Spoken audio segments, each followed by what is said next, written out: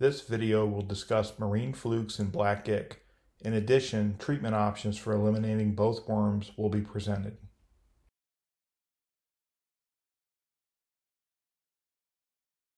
Saltwater flukes are parasitic flatworms which can attach to a fish's skin and also enter the gills and eyes.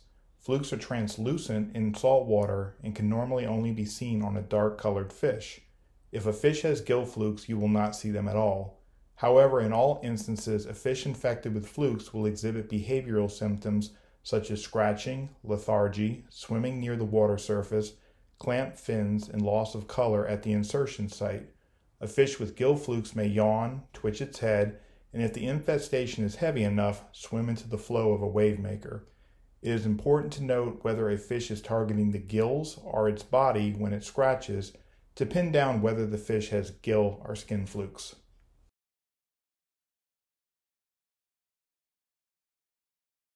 A 5-minute freshwater dip can be used as a diagnostic tool to check for skin flukes.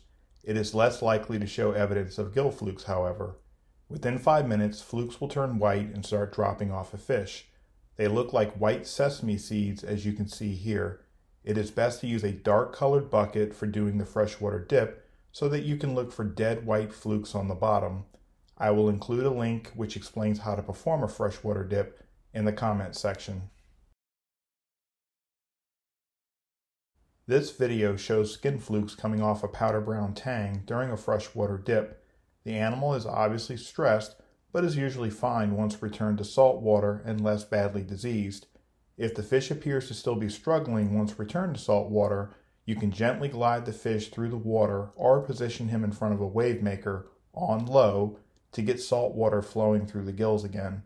Also, any fish showing evidence of flukes in the eyes should always be given a freshwater dip prior to being treated with any medication for flukes. This is because flukes spasm before dropping off when exposed to certain dewormers, such as praziquantel, and all that trembling can damage a fish's eye. This does not happen to a fish when fresh water is used to dislodge flukes.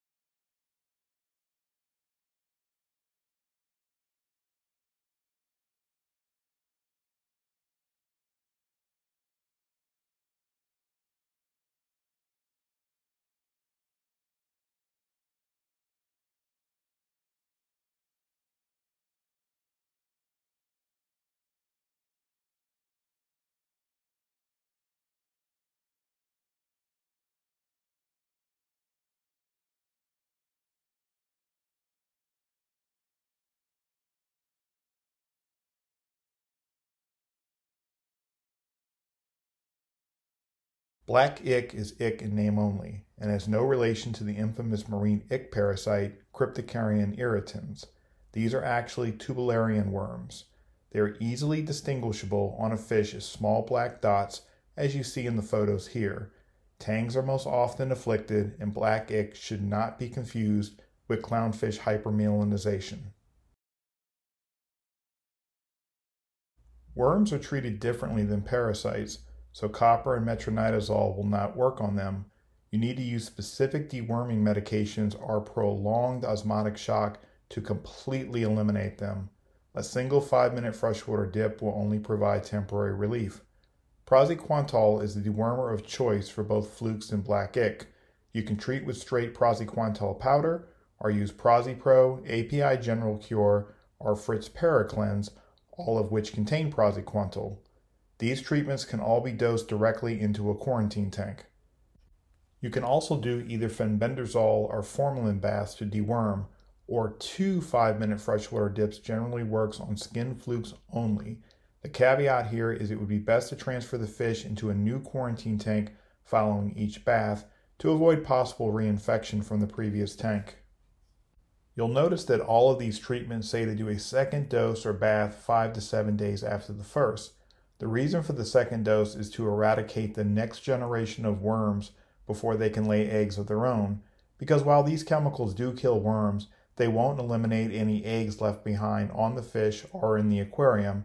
I will also post a link in the comments section to a website you can use for determining when is the best time to do the second dose. Finally, hyposalinity or osmotic shock therapy can be used to eliminate worms as well. In most cases, 7 days will suffice, although in some rare instances it has been reported that 35 days are required for 100% eradication.